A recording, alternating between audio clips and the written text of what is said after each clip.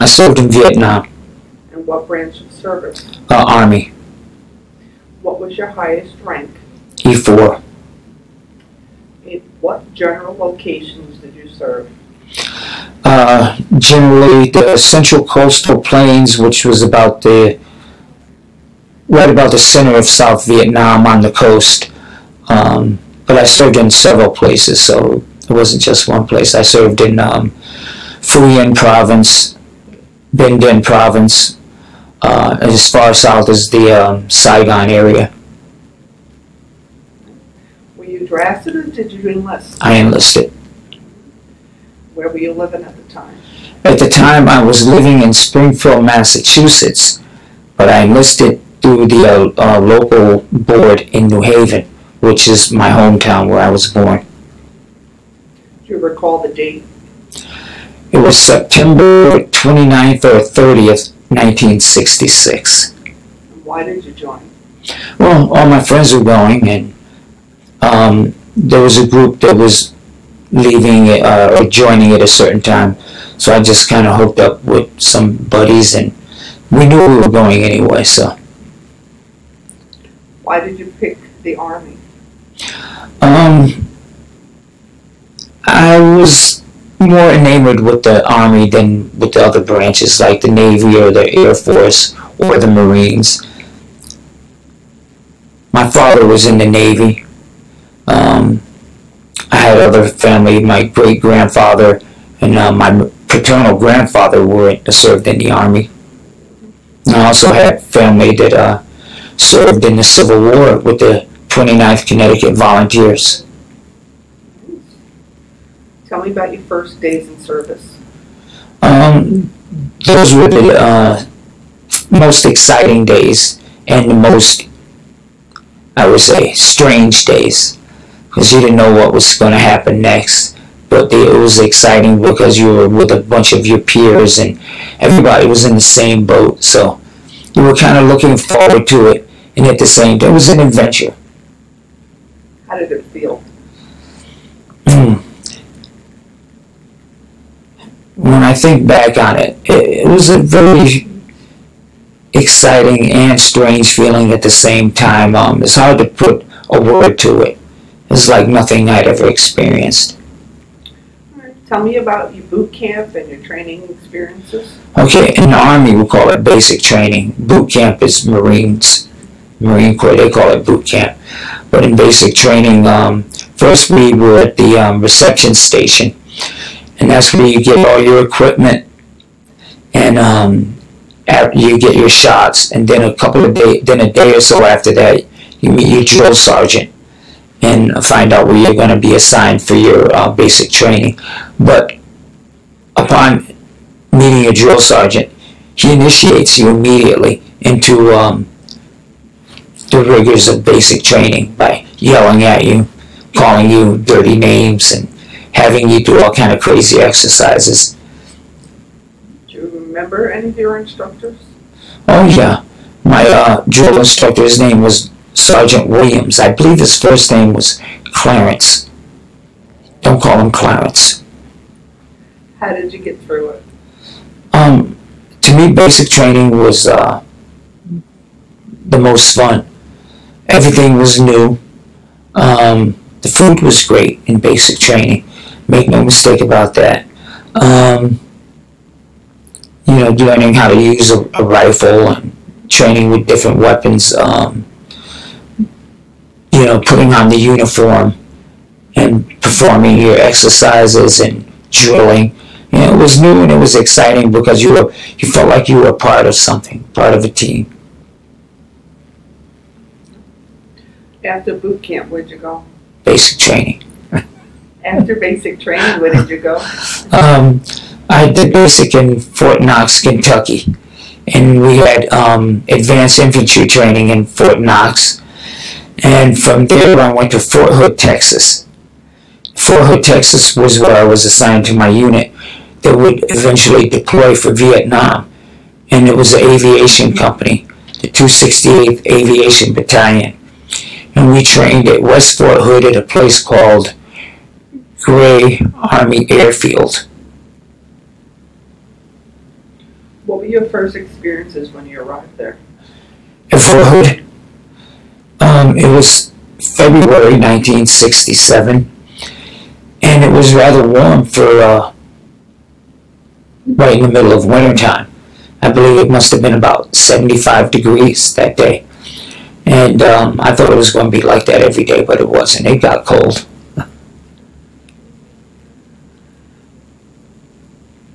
Then where'd you go and what did you do? Okay, from Fort Hood, Texas, we trained in aviation tactics and general unit missions, learning who the chain of command and what different platoons were responsible for what part of the mission. We had a Pathfinders platoon that were primarily engaged with security, and when we would actually become a functional unit, they would be assigned stuff like clearing LZs and security for the helicopters landing and taking off in an LZ, stuff like that. Describe a typical day for you in the service. Oh, well, in the early part, the first thing is reveille in the morning. You wake up very early. You get dressed, you wash your face, brush your teeth, get dressed, go outside for reveille. You blow the bugle and play the Star Spangled Banner and all that. And most of the time it's still dark. But that's in the early parts of training and whatnot. Later it gets a little bit more regimented and task-oriented rather than the general training and orientation. In what way? You're assigned to a unit and you have a job rather than you're in training and you're being conditioned to a military way of life. So reveille was a bigger part of the training than it was later on in your military career. Did you see any combat? Yes. Where at? In Vietnam with the 129th Assault Helicopter Company. Initially, upon arrival in Vietnam, we arrived as a group with the 268th Combat Aviation Battalion, whom I trained with in Fort Hood. Initially, we were our duties were building up the unit. We didn't have an airfield. We laid the airfield. The engineers came and leveled the ground. But we went out and laid down the steel plating that would cover the dirt for the helicopters to land on. And in some cases, we had a Mohawk company nearby, and they were twin-engine airplanes. So we had to lay the what they call perforated steel plating. Did you see any casualty while you were there? When I was, our first casualties was with the 268th Aviation Battalion, Combat Aviation Battalion. We had a mid-air collision with our helicopters. We had two choppers out on practice gun runs collide and with a mid-air collision, and we suffered 8 killed in action. And we had a detail that was assigned to go out and police up the bodies. Did you know any of them? One was a good friend of mine. His name was Douglas R. Knoll from Salisbury, North Carolina. He was with the Pathfinder Detachment. He was a good man. So you were in the Tet Offensive. Can you tell me about that? During Tet, I was not with my unit. I was temporarily assigned down in Long Binh, in the Long Binh area. And my biggest memory of that was that we couldn't get out to go back to our unit. So we were kind of stuck in the middle of a lot of stuff that was going on down there. And I was very close to 3rd Ordnance Battalion ammunition dump, which Viet Cong blew up. And before that, I had been in the dump, so I knew the lay of the land as far as the dump was concerned.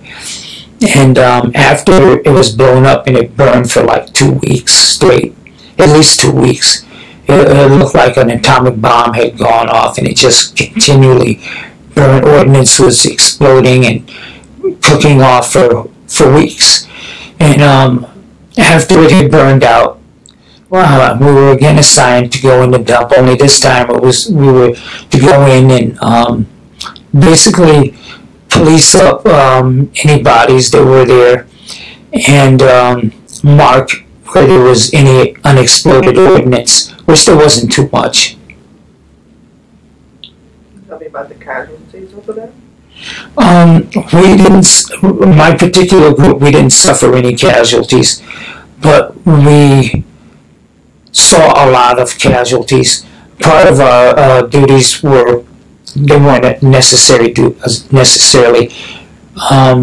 that you were assigned to, but it was an emergency thing and they needed people to help out at the 24th Evacuation Hospital in Long Bend. And choppers were coming in at a furious rate with wounded, and there was a lot of blood and guts all over the place. We had to clear out and clean up a lot of the horrors, you might call it. It wasn't something that they had personnel to do on a regular basis because this was extraordinary circumstances. Tell me about the fires. The fires at the ammo dump? Well, the fires at the ammo, there wasn't one fire. It was like a huge ball of flame. It looked like a piece of the sun had landed on Earth.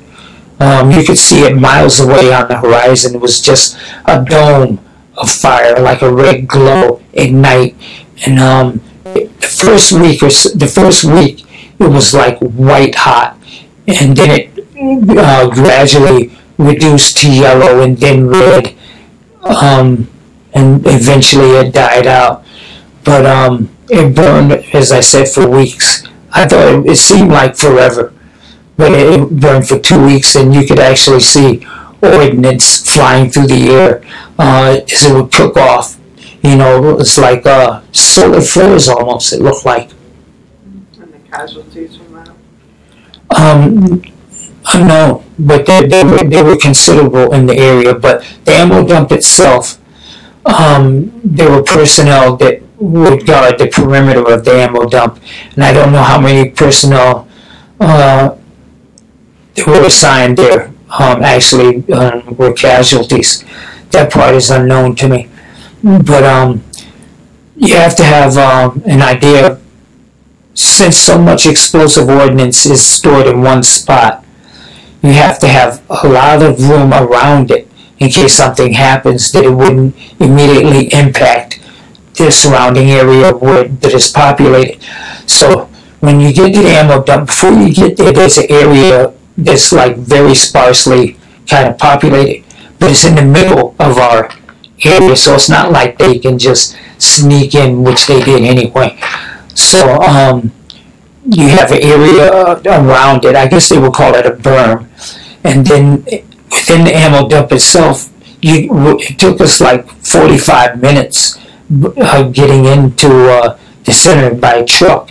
So I imagine it had to be some miles inside before you got to the area where you had ammunition stored. And as I recall from being in there before the explosion, where they had pallets of ammunition for 105 howitzers, powder charges, and very volatile stuff. All it would take would be a spark to set that stuff off. And what were your thoughts and feelings at the time?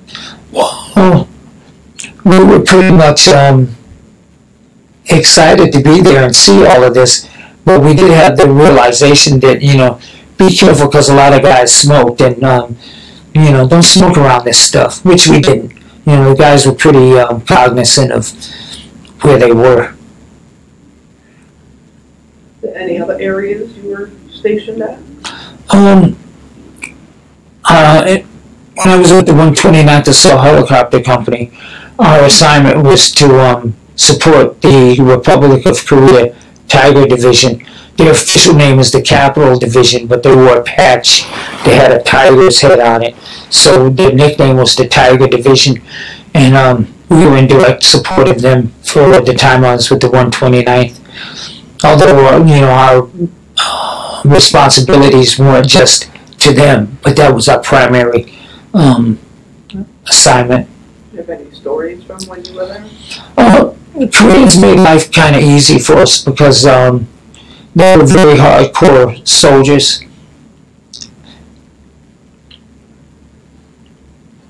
Were you awarded any medals or citations? We had unit citations. I wasn't awarded anything special other than the defense ribbons and Vietnam service medals. I was eligible for air medal, although I didn't see where I received one because I did fly as a door gunner. I contacted my crew chief. He lives in California, and amazingly, he doesn't remember me. But we trained together in Fort Knox. We deployed together. We were together with the 268th Combat Aviation Battalion. We had to build that unit up from the ground, and we worked together doing that. And we were buddies for a while, and so I don't know. He could be suffering from anything, PTSD or maybe some sort of dementia or where his memory is impaired. I don't know. But I was kind of surprised that he didn't remember me because I was trying to get some documentation of my time with the 129th, serving as and flying as a door gunner. Did you sustain any injuries? No, I didn't. How did you stay in touch with your family when you were away? Mail. Right. We didn't have cell phones like today. They did have, I think they called it the Mars unit. It was some type of satellite thing where you could call home. But that was generally for emergency type stuff. And what was the food like? In Vietnam, the food was pretty bad. Powdered eggs for breakfast and stuff like that. The bread had bugs in it, what they call weevils. The cereal had weevils in it, and you would use this horrible powdered milk. Later on, it got a little bit better, and you had reconstituted milk, which the chocolate was very good. But the cereal, generally, we didn't eat that. Did you have enough supplies? Sometimes we would be short on different things, but we always managed to have what we needed, especially ammunition. And then we had scrounging missions where, for the luxury of the officers, we would go out and scrounge stuff like air conditioners and refrigerators. Did you feel any pressure or stress when you were over there? Sure. When we first arrived was when there was the most, because everything was new, and your first introduction was the heat of the country, which was, as soon as they opened the door on the airplane, we went over in a jet, Air Force C-141 Starlifter, and as soon as they opened the door, it seemed like all the cool refrigerated air conditioning was sucked out and replaced with this heavy, humid, hyper heat. It was hotter than anything I had experienced to that point. It literally took your breath away, and your clothes automatically stuck to your body. It was extremely hot, and it took some while to get used to. The first days, it was intolerable. Was there something that you carried for good luck? No, I didn't have any superstitions like that. And how did you entertain yourselves? We had music, and periodically we would be able to go into a nearby city for what they call, not rest and recreation, because that was a more formal thing where you could leave the country and go to places like Hong Kong, or they had in-country R&R where you could go to places like Vung Tau for a week or two. But generally, we could go out to a nearby city and buy souvenirs and things like that, or eat at a restaurant. But most of our entertaining, we entertained ourselves, unless we had a troupe that would come in for entertaining. Like sometimes we had bands that would come in from Korea, Korean bands, or Vietnamese bands where the Vietnamese girls would dress up like go-go girls and they would play rock and roll, and it was fun. Did you go on leave anywhere? R&R, and I went to Kuala Lumpur in Malaysia. What'd you do there? Just hang out for a couple of weeks. In Hong Kong, because I was there for 18 months straight, so I had 2 R&Rs. Do you recall anything particularly humorous or unusual? Well, everybody was funny because we had a great group of guys. Some of them I still have contact with, although they live halfway across the country. It was just we played music together and drank beer and carouse, when we had the time. Were there any pranks that you would pull on each other? There was one guy. He had a monkey that would terrorize everybody. As a matter of fact, there's a picture of the monkey on our unit website. And it was kind of interesting to see people that I knew, like Douglas Arnold, the guy that I mentioned who was killed, see his picture after so many years.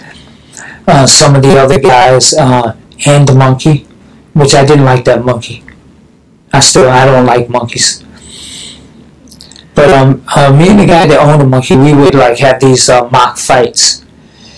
And it was funny because the Koreans saw us doing this and they thought it was very entertaining. And so they invited us to come and train in Taekwondo with their troops. And we did that for a while. So I had some training in martial arts. That was my first introduction to martial arts, was with the Koreans. Have you kept up with it? Off and on over the years, much in the past. So what did you think of the officers and your fellow soldiers? We had good and we had bad. Some of the guys, most of the enlisted men were okay, because we were all in it together and we were peers more or less. There were some that were a little bit, maybe felt they were above everyone else. You're always going to have that. But for the most part, we all got along. We'd have fights and stuff like that from time to time, but it was no big deal. The NCOs, some of them were good, some were bad. The officers, some were good, some were bad. I'd like to name a couple of them that were good. With the 129th, we had a major who was excellent example of what a commanding officer should be. His name was Major Emery. I forget his first name, but his name was Emery. Major Emery, E-M-O-R-Y. And he was really good. We had a first sergeant that was exceptional with the 129th. I can't remember his name at all, but I had a captured AK-47. And when I left, I gave it to him. He wanted me to accept money for it, but I couldn't. I said, nah, this is for you. And he was kind of touched by that. You don't have many first sergeants that you feel that good about. Did you keep any kind of journal? No, I didn't. I did take a lot of photographs. Unfortunately, I have very few of them left. My cousins had some and they're gone. My wife had some and she let them go. When I say let them go, she just lost track of them and they're gone. I mailed a whole crate load of film and negatives and photographs to myself, and they never arrived. Someone told me that I could investigate. They might be in the dead letter office. I've been kind of hesitant to do that because I feel like they're not there. But I remember they were mailed to Torrington, Connecticut, because I mailed them to my dad, and I thought I had the correct address, but it was the wrong address. And then I don't even know if the package was mailed, because I left it with the mail room for them to mail. So I can't say for certain that they did it, that they mailed the package. But if they did, that's where it would have been sent, to a wrong address. You had told me a story of a typhoon. Oh yeah, that was June 1967. We'd been there maybe a little over a month, and a huge storm came in. It lasted over a day. It was a tremendous storm. It swept in from, I believe, the northeast, and just came down and across the country from north to south, and north to south and a little bit west. And the storm was so powerful that it blew roofs off the buildings. It was we had corrugated tin or metal roofs, and it blew the metal off. We were asleep, trying to sleep through this noise, and it was tremendous. And we woke up to find ourselves wet with no roof. And it was dangerous, because if anyone was outside, this flying metal could have easily cut people in half or decapitated people. So by the time the storm was past, and we were able to go out and about, there was some strange phenomenon, like the area we were in was mostly sand. This is when I was still with the 268th in Fujian province. We were very close to the South China Sea. We could actually walk to the beach. And the sand, you'd be walking, and all of a sudden you find yourself almost up to your waist in water, because the sand was light and it would float on top of the water. So, and you would sink down to your calves in water, but you were walking through sand. So that was kind of an adventure. And we walked down to the beach to observe the waves. And it was scary to watch these waves coming in after the storm, because they were way above our heads. They must have been like 20 feet or more. And the waves were standing back from a distance. We were on a small bluff, and the beach was below us. And you could see the waves come in, and they would roll, like the sea would just roll, and then it would crest and break. And when it would break, there was this tremendous noise, like you see in films. But I'd never experienced anything like that before or since. Tell me, where were you when your service ended? Fort Hamilton, New York, and Brooklyn. Can you tell me about that day, about being discharged? Being stationed in Brooklyn was kind of exciting in itself. Fort Hamilton is right across from the Statue of Liberty. The Verrazano Bridge, the Verrazano Narrows Bridge, that big suspension bridge, would be to our right. And as we would look across, we could see this island where there was the Statue of Liberty. And it was kind of exciting to every day just have that for a view. That was the main thing I remember about Fort Hamilton. And plus, getting on the subway and riding into Manhattan or Brooklyn. I had met a girl in Brooklyn, and she invited me to visit her, and I went to visit her. She lived in, I think it was Fort Greene. It was somewhere at the Bedford-Stuyvesant area of Brooklyn. And these big projects. And I went to see her, and I was looking for her name on the mailbox. And I saw my friend's name from Vietnam. We went over together from Fort Hood. His name was Chester Simpkins. And I said, Chester R. Simpkins, what are the odds that that's not him? So I rang the bell, and his mother was there, and I went up to his floor, and he wasn't there. And she invited me in, and she pointed to a picture on the wall. Is that? And it was him. So I waited for him to come home. I called the girl that I was supposed to be visiting and told her what was going on. She said, well, you go see your friend. I know you want to see your friend from Vietnam. And she was real good about it. I never did get to see her again. So I saw my buddy, and it was like a great reunion.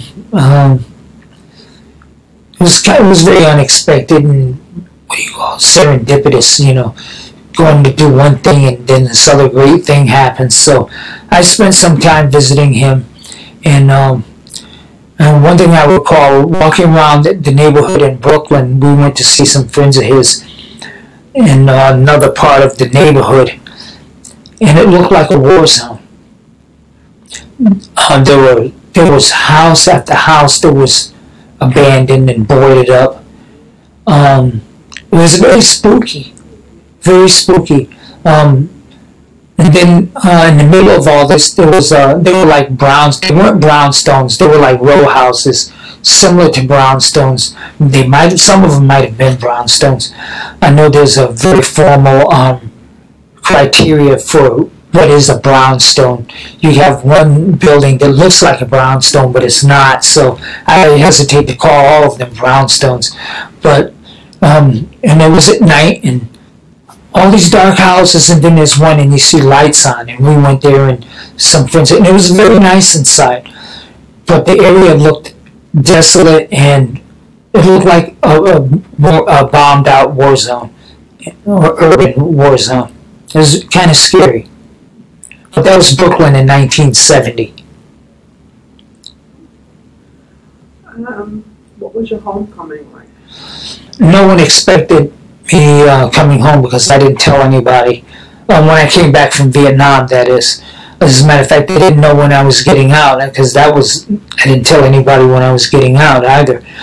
I do know when I left Vietnam to come home, I kind of was reluctant to leave. And it was kind of strange that all of a sudden I didn't want to go home. And I didn't quite get over that feeling. Even today I think about it, what it was that made me feel like I wanted to stay, in which at this point in time I want to return. But my homecoming, my sisters, my mother, they were all there, and they were excited to see me because, like I said, they didn't expect me. What did you do in the days to weeks afterwards when you got home? I went around looking up people, old girlfriends. One girl that I was going out with, and I told you I lived in Springfield before, so I went back to Springfield and we went out, and then on New Year's Eve, I wasn't with her on New Year's Eve. I was supposed to be up there, but I didn't go. And she was killed in an automobile accident on New Year's Eve, 1968, going into 69. And afterwards, later on, I think it was in September 69, when I went back to Springfield for a visit. I went by her house to visit her because I had found out from someone else that I didn't even know that she had been killed. So, hoping against hope, I went by her house to see her, not wanting to believe that she was dead. And when I went by there, her parents said, sorry, but she's not with us anymore. And they told me what happened. And I was trying to act like I was shocked, but I already knew, but I just didn't want to believe it. And, I saw her picture on the mantle. And it was kind of strange because after that, her brother went out with me for a ride. We rode around for about 3 or 4 hours, and all we did was ride around, and it was crazy. I think I was kind of like out of it because I was doing crazy stuff, not driving crazy, but it was just a very strange evening. Very strange evening. Her name was Debbie Blackwell. And it felt kind of, I think one of the things that I felt when I went into her home and I saw her parents was that here I was coming back from Vietnam to see her, and there she was gone. And I felt kind of guilty about that, I think, so.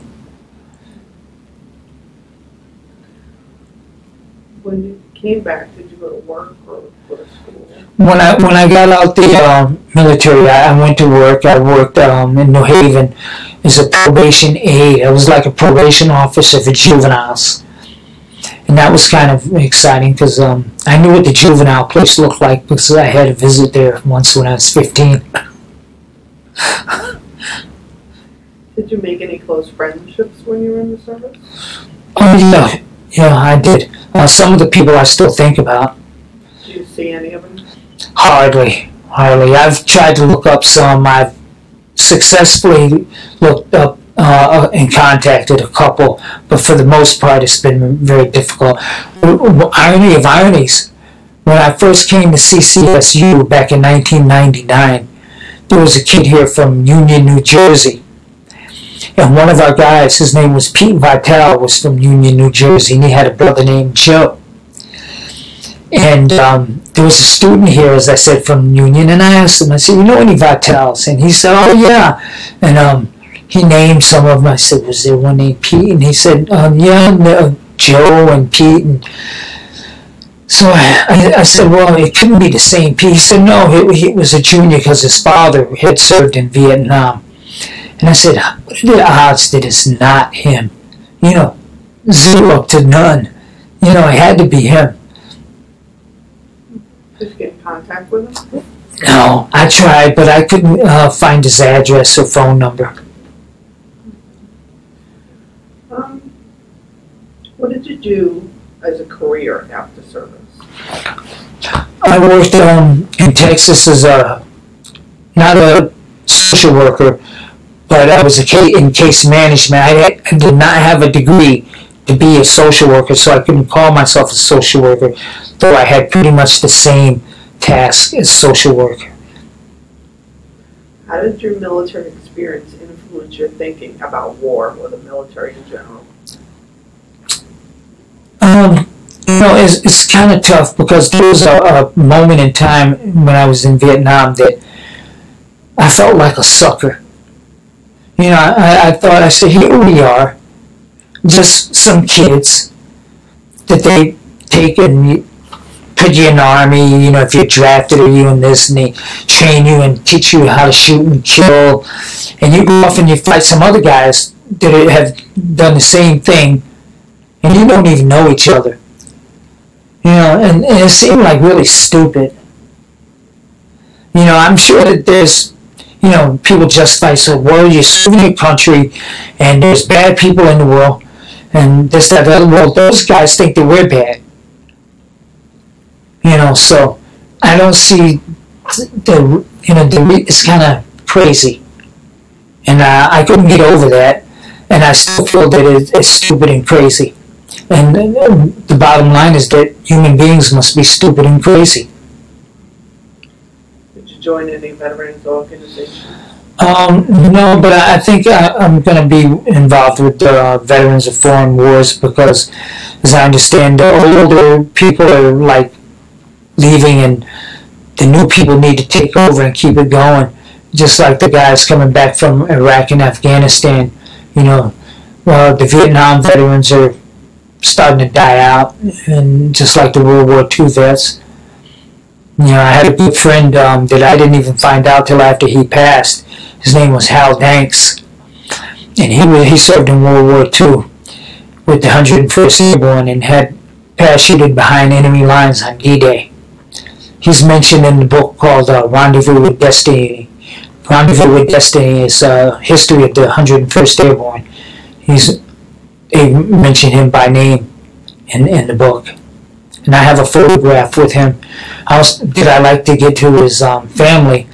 And I have a photograph of him and a Marine that was known as the Fighting Marine, who went by, he was former heavyweight contender by the name of Ken Norton.